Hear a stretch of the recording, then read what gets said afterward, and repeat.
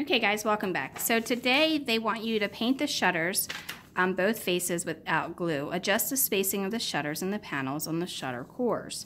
Okay, the illustration is number 25, which is here. It's showing you that make them evenly spaced. So that's what you need to do now at this moment. And then after that, we'll work on the next step. The shutters are going to be these little thin pieces of wood that you have here, and then the long pieces here. All right, so what I've done is I went ahead, kind of like I did the windows, I put some tape out, and I'll zoom in a little bit there so you can see it. And what I'm gonna do, just to make it easier, is I'm gonna lay them out so that they don't move when I'm painting them.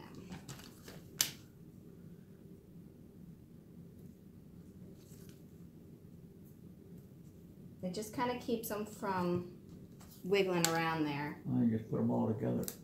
Because you have to paint the sides. Huh? You have to paint the sides. You gotta glue the other pieces on there, ain't you? No, it says not to do that stuff yet. No. For some reason they want you to paint it first, which makes no sense to me, but that's what they want, so that's what we're going to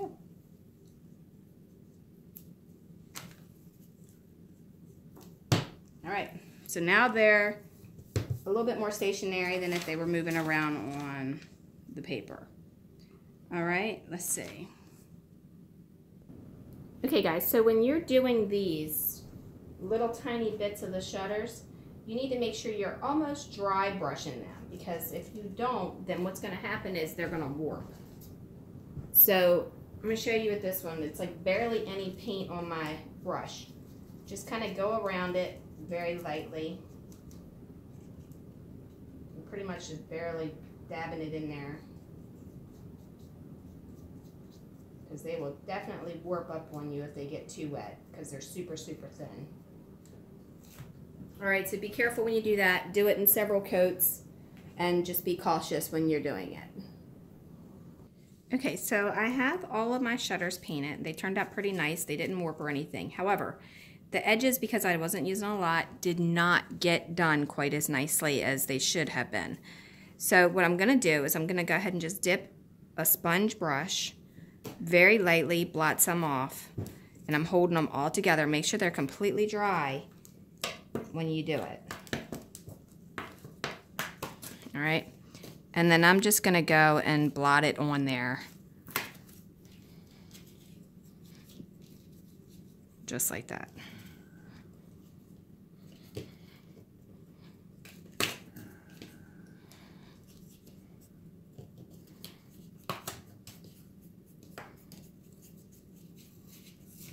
Remember, you don't want it too wet, because what'll happen is it'll bleed through and then you'll have a messed up faceplate.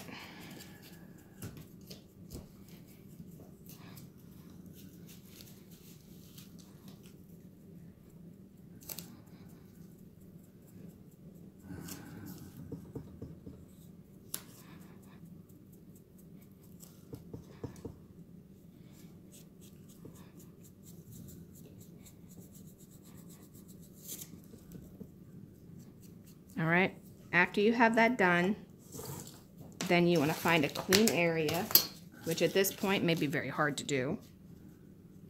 And you want to lay them out again, flat. Give them a few minutes to dry. Make sure nothing came off onto the front. And then you'll be ready once they're dry to do the next step. Alright, so if your shutters did the same thing, you can do the same exact process with that to get rid of any of that without having to go through the whole thing again. Just hold them very tightly and don't use a lot of paint. When you're done doing this, separate it and let it sit to dry. Shouldn't take long because you're putting it on pretty much dry. It's not that wet. So maybe like 15 minutes or so, if that.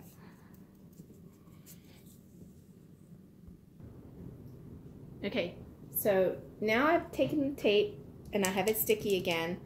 I've laid them on top of there, and then I've got 2 scrap pieces of wood.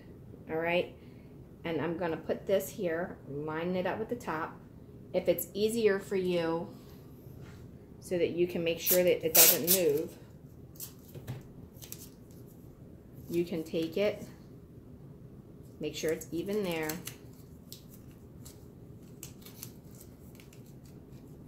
and then tape it in place.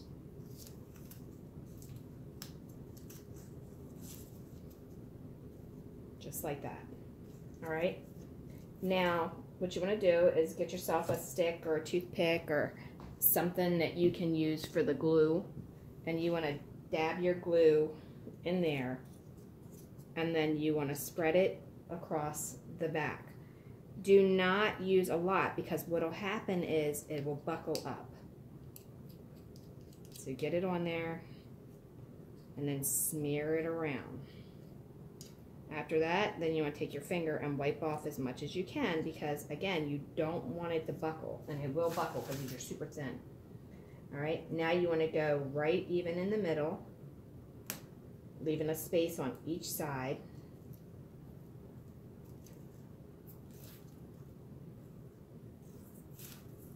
And these are about 1/4 of an inch. They're not exact, but they are about 1/4 of an inch.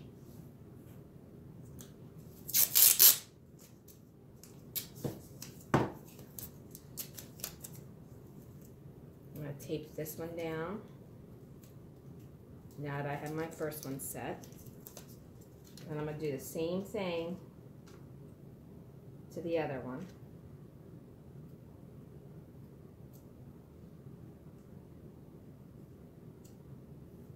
And you don't want to put so much either to where it squeezes out on the other side. All right. Make sure that's still even. Put that down in the middle, and then butt this piece of board up against, or wood, not board, up against it. Just like that. And that's going to give you your template that you're going to use to frame out each one. After that, you get all your little pieces together.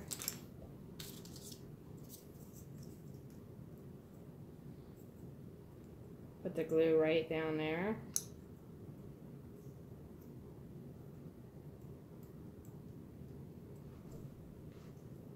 Put it in the middle, and then there. Same way.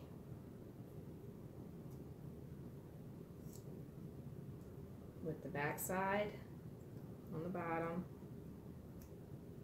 Make it even. And then put it there. Do that all the way throughout the rest of it. Okay, so after you have it done, then you can just remove the tape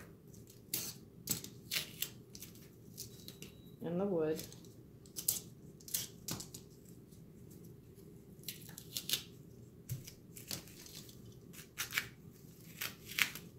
Just like that. Now, I will tell you, I did notice that the one board was a little wider than the other. I thought, well, they're about the same, but I guess it was milled wrong. So I have a little bit more, or a little bit less space here than I do here. And I forgot to put one there, so I'm gonna have to do that real quick.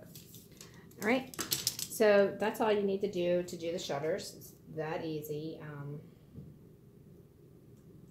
Hopefully this tutorial has helped you, and if you want to continue to watch this build, there's still a whole lot more left to do in this build. We still have the roof.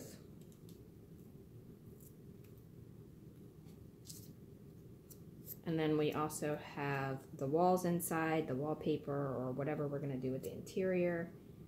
I have not decided. Leave a comment below if you think I should do something, you know, particular inside of this dollhouse, because I have no idea what I'm going to do with it yet. And I'm open to all kinds of suggestions. Again, this is the shutters. There's a little bit more space down here, which does bother me a little bit, but that's okay. I'll just put that at the bottom or top, one or the other, and it'll be fine. But like, subscribe, question, suggestion. We will be finishing this part of the roof, the gingerbread trim and the floor base. We'll be installing the windows, the door, the porch railing, all of the flower beds or flower pots, and so on. So it's a lot more to go. Like, subscribe, question, suggestion, comment below, and click that bell if you want to see more, because it'll notify you when I post the next video. Have a wonderful, wonderful day.